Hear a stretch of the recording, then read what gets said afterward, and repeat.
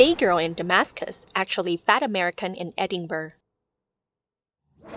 Amina Araf, blogging as gay girl in Damascus, gained a loyal following with her tales of life as a lesbian in a repressive country. Fans all around the world campaigned for her release after it was reported she was abducted by Syrian police. But NPR's Andy Carvin investigated further after Syrian sources told him Amina's story didn't add up. It turned out that Amina was actually a 40-year-old American guy named Tom MacMaster. The whole thing was a hoax. MacMasters' actions were roundly criticized by the LBGT community worldwide, including by Paula Brooks, a lesbian web editor, until it was revealed Brooks was also a straight man.